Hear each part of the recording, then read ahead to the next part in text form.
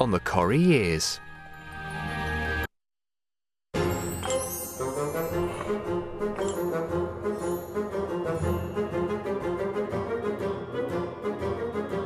Coronation Street, sponsored by Harvey's The Furniture Store, bringing your home to life. Over the past 50 years, we've watched as Coronation Street has moved with the times, holding up a mirror to our ever-changing world. We need to be as truthful as possible, and it reflected the worries and concerns of the day. What's this doing in our parlour? Its story has been Britain's story. We felt we had to show what was going on, actually, with sort of teenagers out there. Over the next half hour, we'll see how events in the outside world played a part in creating some key moments in Weatherfield's history. This is a picket line. Very nice. Yours, is it? That's a factory. Happens to be mine. It was amazing to think that we were actually attracting, well, certainly as much attention as the royal wedding. We'll hear from cast and crew who brought them to our screens. So you're an eco-warrior? Well, that's a polite name for us. The fact that Emily Bishop got involved showed that it was for everyone. I think that's where, you know, it did have some impact. And we're not budging. As we tell the stories behind the stories. From 5 decades of the Corrie Years.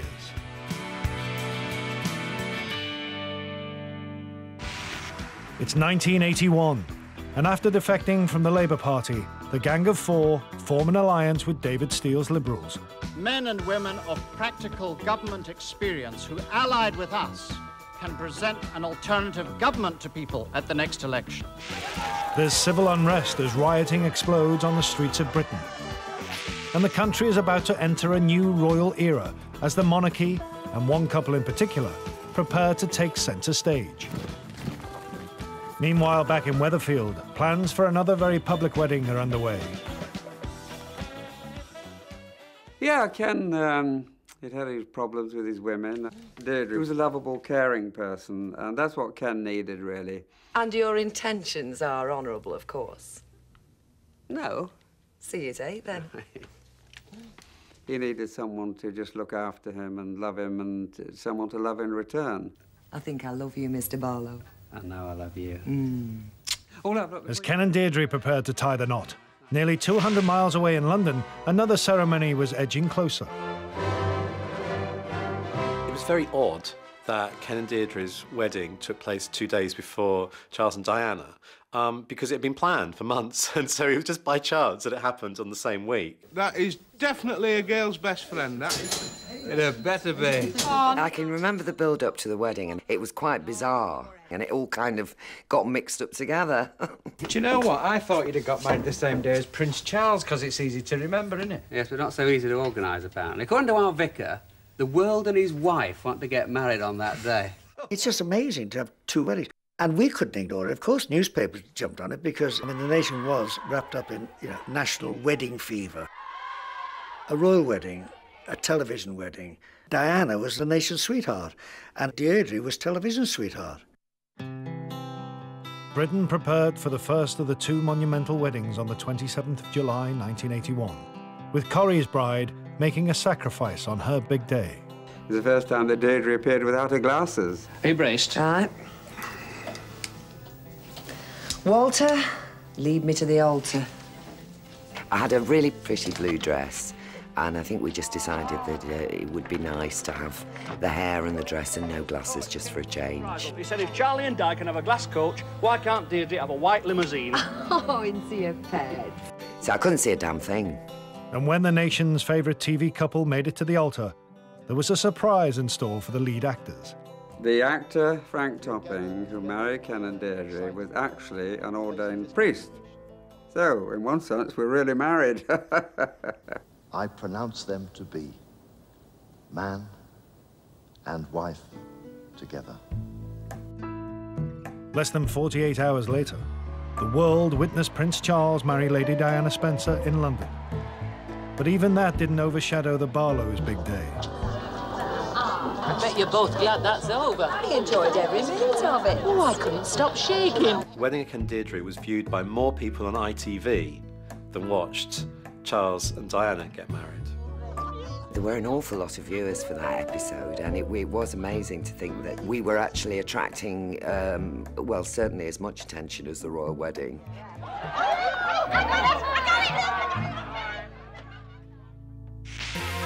3 years earlier in 1978, and Kate Bush has topped the charts with Wuthering Heights.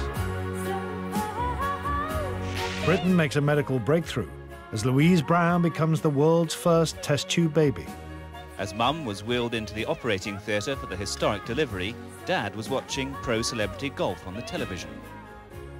But over in Coronation Street, dramatic strike action is about to bring proceedings to a halt, both on and off screen.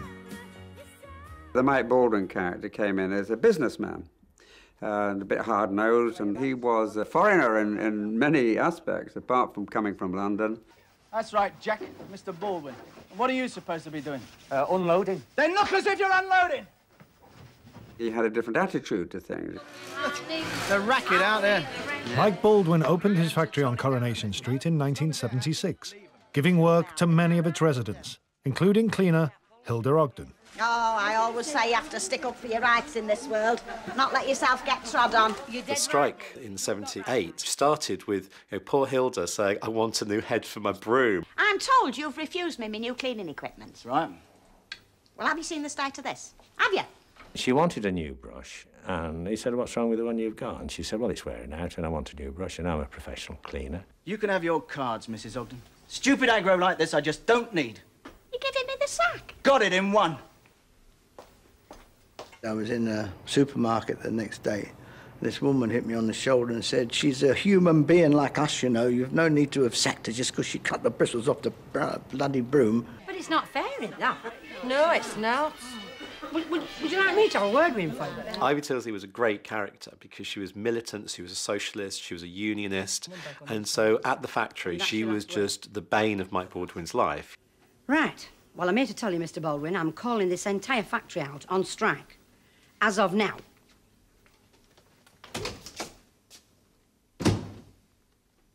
The factory girls' industrial action mirrored what was happening on the streets of Britain as the Labour government battled to control inflation. I don't like our men being out on strike at all. I want to be able to talk freely and responsibly with my employers. All through the 70s, you had 3-day weeks, you had blackouts, you had strikes, and Coronation Street was reflecting what was going on in real life. This is a picket line. Very nice. Yours, is it? That's a factory. Happens to be mine. You're not allowed. Desperate to keep the factory open, Mike Baldwin brought in non-union workers, or blacklegs, and violence ensued. I don't care what you call them, mate. They're ready to work. That's, as far as I'm concerned, all I'm interested in. The strike ends up with this battleground on Coronation Street where the girls are sort of rioting and things. You're not scared of this lot, are you? You daft old women! And there's this wonderful moment, I think Annie Walker stood there going, I can't believe it's happening in this street. Wherever it's happening, it's always in somebody's street.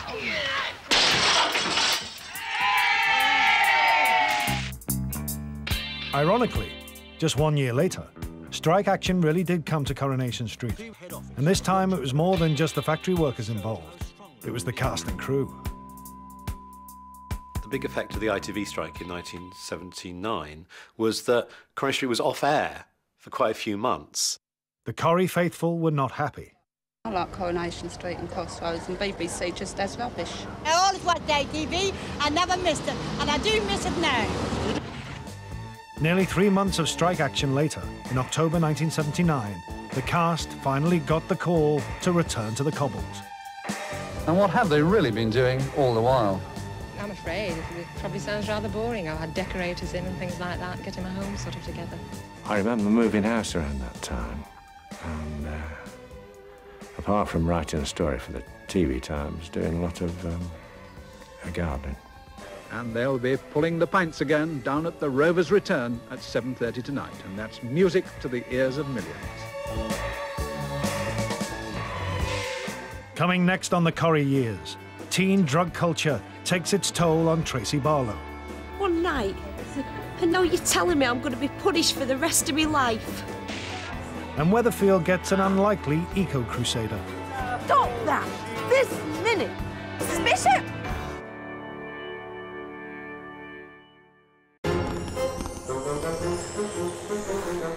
Coronation Street, sponsored by Harvey's The Furniture Store, bringing your home to life. Wow, you look radiant. That'll be the effects of new Comfort Brights. With its unique Pro White Illumina technology that helps make our whites whiter, and Pro Bright Colour Lock formula, which helps stop colours fading. Bravo! New Comfort Brights helps keep your clothes brighter, because us clothes are worth it. Over the last year, 450,000 Britons suddenly just upped sticks and decided to move somewhere new.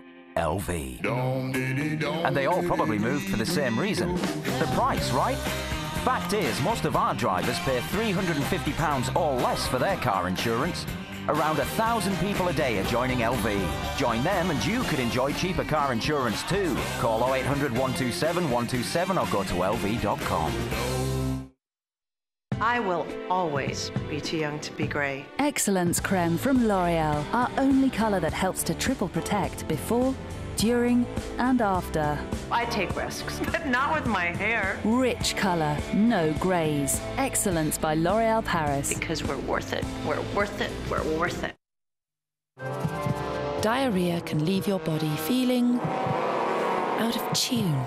Only Imodium Instants disperse instantly on your tongue and can stop diarrhea within 1 hour, gently restoring your body's harmony. Imodium Instants. Fast but gentle. At Morrison's, brand new Heinz Squeeze and Stir. Just add water for a cup of soup that's thick and tasty. New Heinz Squeeze and Stir at Morrison's. You, Al, need a cup of the fresh one. It's one of the new ones from PG Tips. Oh, yeah, it tastes really, I saw this coming, which is why we're out here in the fresh outdoors with the fresh air, because the tea tastes... Eagle! How can a tea taste eagle? Introducing the fresh one from PG Tips! Get the flags out and celebrate some fantastic offers at Barker & Stonehouse this summer.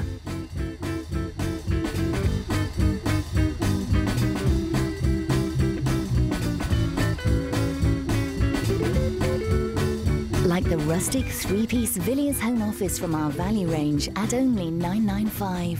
Enjoy some fantastic offers at Barker & Stonehouse this summer. Now on. Is your house a Barker & Stonehouse? You know, it's great having hundreds of channels, but scrolling through them all to find what you want is, well, you know. On the other hand, with Virgin Media's TiVo box, you can search for your favourite show, actor or director and find loads of stuff they've done in seconds. Easy. We think it's the best way to watch TV ever. But what do you think? See you online. 99% of our customers agree that we're value for money. Find out why at thecarpeople.co.uk, the hassle-free way to buy a car. For the first time ever in York, it's Legally Blonde, the feel-good musical comedy, and winner of the 2011 Olivier Award for the Best New Musical. Grab your friends and make a date with Ellen Bruiser from the 9th till the 20th of August. Ronnie Corbett's a national treasure, yeah. Ronnie Corbett is going on a personal journey in the company of some familiar faces to explore the origins of some of Britain's best-loved comedians. Can I hand in my resignation? Ronnie Corbett's Comedy Britain, Saturday at 9, ITV1 and ITV1 HD.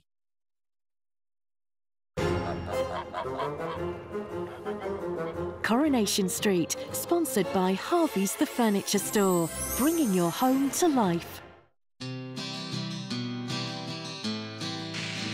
It's 1960, and Lady Chatterley's lover is getting the middle classes chattering. Why do you want a coffee? Well, we've heard so much about it, I just want to have a look and see what it's like. Britain's most privileged family welcomes a new member, Prince Andrew. Meanwhile, in the north, it's father against son, with a clash of generations at number 3 Coronation Street. Ah, sauce, Kenny? No, no, thank you. Oh, but I got it specially. You always loved it when you was little. Did I? The great thing about the Barlows was that they were very, very typical of the time. What's up? Nothing.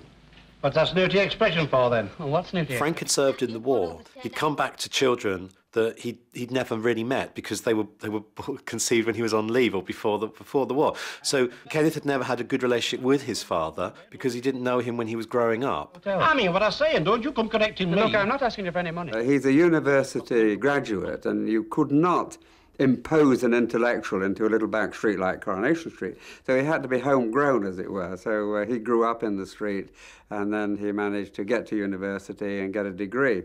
His family were very, very working class and very proud of him. But at the same time, his father was quite hostile to the fact that Kenneth had gone off, had this education, come back, and was then seen to be critical of their lifestyle and of the community. Well, he said that yesterday. And then again tonight. Why do we have to have cups of tea with our food? Well, I'll tell you for why. I like my food swilled down properly, that's why. You better watch out, Ida. He'll be having you change into evening gown to eat your meals next. His father didn't enjoy that at all. He just wanted a good old working-class lad who'd get a job and earn a bit of money. So David was his favourite. Oh, well, I'll go and have a look at this bike of yours. Oh, it's all right, Dad. I'll see to it. Where's your puncture outfit? It's in my saddlebag, but I told you I'll see to it. Frank saw David as a lad like him, and he saw Ken as being something surprising, and that he was uneasy in Ken's company, just as uneasy as Ken was in his company. Something else I don't forget, too, something you once told me. That if no son were cleverer than his father, we'd still be writing on cave walls. Well, if I were you, I'd accept that, because you can't have it both ways. Ken Barlow was a typical product of the 1960s student movement, a revolution growing in confidence on the streets of Britain.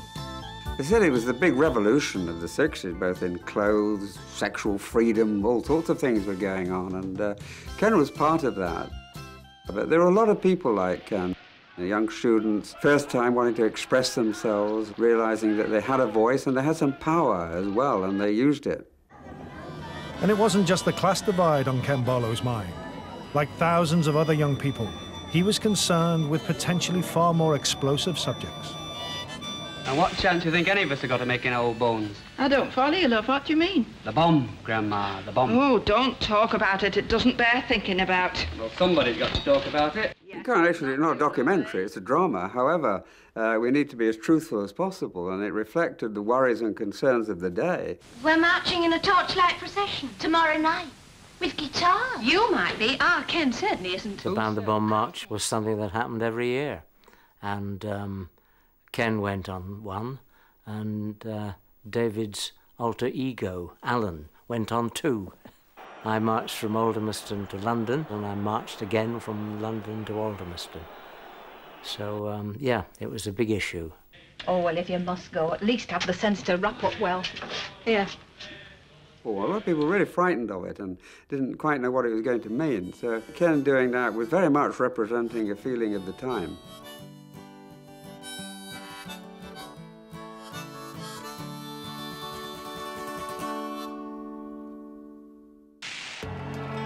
Fast forward 35 years to 1995, and celebrations to mark the 50th anniversary of VE Day.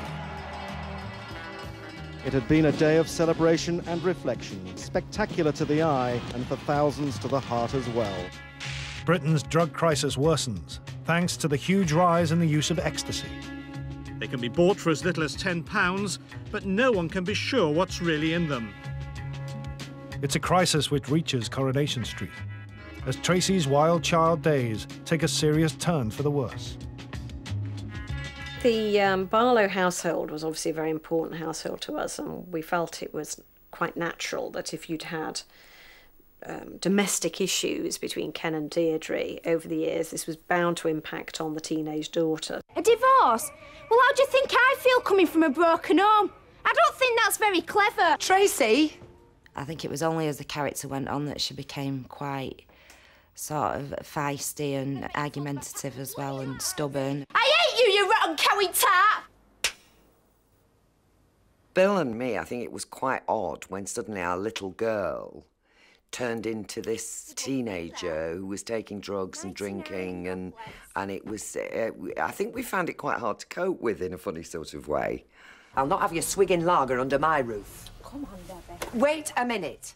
Viewers had seen Tracy Barlow grow into a rebellious teenager as her behaviour span increasingly out of control. But by 1995, things were going to get even darker.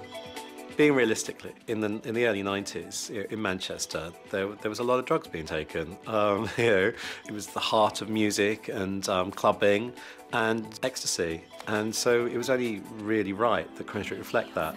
Millions of Britain's youngsters are now taking ecstasy, and not just at rave parties like this. I was called into Granada to be told about a storyline in which Tracy was going to take the drug ecstasy. It was quite tricky for the street because we weren't terribly good at doing that kind of thing. It felt much more natural on shows like EastEnders to go there rather than us. We tend to have a bit more heart and a bit less issue, a bit less grit. But we felt we had to show what was going on, actually, with sort of teenagers out there. Sister? Look, I know her really well. She used to live on our street. You know her name? Well, yeah, Tracy Barlow. Why, what's wrong with her? Sounds like bad ecstasy. Two girls just brought her in, dumped her, and went. Ecstasy? I did actually find that quite challenging because it was something sort of worlds apart from anything I'd ever experienced. Was it the first time you'd tried it, or was it something you were in the habit of, well, you know, doing regularly? Neither. What does that mean? It wasn't the first time, no. But that's not the same as saying it was a regular thing. You don't want to be too tame. You want to be realistic. At the same time, you want to show that some of these actions have implications. We've been talking to the doctor. There's something wrong with your kidneys. And the damage is a little worse than they originally thought. They can fix it, though. They don't work properly. They need help. It's called dialysis. I think the praise probably came later when people sort of said, oh, yeah, actually, this is a very good way of kind of getting that across. Why me, Mum? Why me? Oh, no.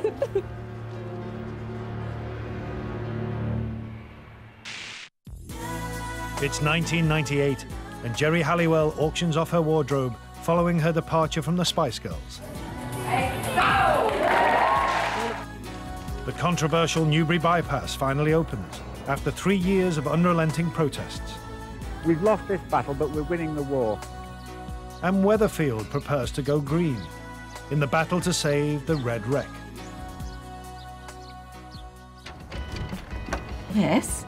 Jeffrey Nugent Sorry. arrived on Coronation Street in late 1997 as the long-lost nephew of Emily Bishop. Edgar's boy? Hard to believe. In the character of Spider, what we were very keen to do was that he was like nobody else in Coronation Street. His character was kind of based on that whole movement of the time where you had a lot of young people who were basically taking direct action. The first thing they do if they want you out of an area is cut the water off or pollute it. So you're an eco-warrior? Well, that's a polite name for us. Spider reflected the rise of the environmental warriors determined to protect the country's green belt in the 1990s. I mean, he was meant to be swampy. Why did I stop digging? Because I felt that we'd made our point. The fun was that if you put him next to Emily, they just look chalk and cheese. You should try soy milk, Auntie Em. I'm not a vegan, Jeffrey. One of the things I really liked about the relationship between Spider and Emily was the intergenerational thing. It's a nephew and his auntie, and they get on well. Did I show you the letter I've written? She was a woman of principles and strong beliefs, and she would probably respond quite well to some of the things he was talking about when it came to the environment. And I thought if we all signed... You two have got a nasty shock coming, you know that? With Weatherfield's famous Red Wreck under the threat of redevelopment, it was time for direct action. I'm going up the Red Wreck now. Way up the terrain. Work out where we're going to build the barricades. I mean, saying he's a vegetarian, it doesn't seem to have made him anemic at all. We were never sort of saying, oh, here's an issue and let's take it and run with it. It was much more about the characters. Oh, Emily, don't chain yourself to Alf Roberts, no matter how much you're tempted. Oh, to thief. The fact that Emily Bishop got involved showed that it was for everyone. I think that's where, you know, it did have some impact. Stop that! This minute! Miss Bishop! And that's more down to Emily's character embracing it than it is Spider. Shirley, take this one here. I can't! Why not? I'm working the ball. As events became heated at the protest camp, Emily Bishop took matters into her own hands. I'm not dressed to stay out all night long, am I? Oh, for heaven's sake, Roy, give me a hand. Mrs. Bishop, no, you can't be serious. Whoever it was round the table said it would be very funny to see her up a tree, and we all grinned and thought, got to do it. Just watch me. Yay! Eileen Derbyshire, the actress, Wonder Woman, was 30 foot up a tree with no safety harness. No passaran. She does all her own stunts. Still there, then? I'm afraid so. When Emily's protest made the front page of the Gazette, her campaigning work was done. Oh, there you go, Auntie Emily. Best publicity we've had yet. It did reflect a sort of greater sort of social awareness that was going on at the time, and that very unlikely people could make common cause. If we did our little bit for environmentalism, then good. We'll fight them in the beaches, we'll fight them in the oaks, we'll fight them underground, but we will never surrender.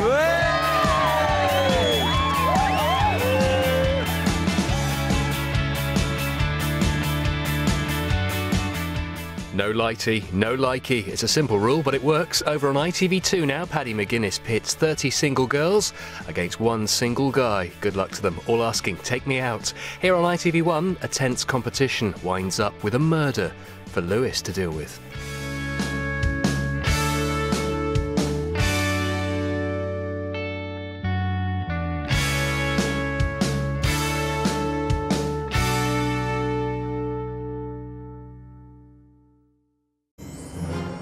Harvey's the furniture store, bringing your home to life. I think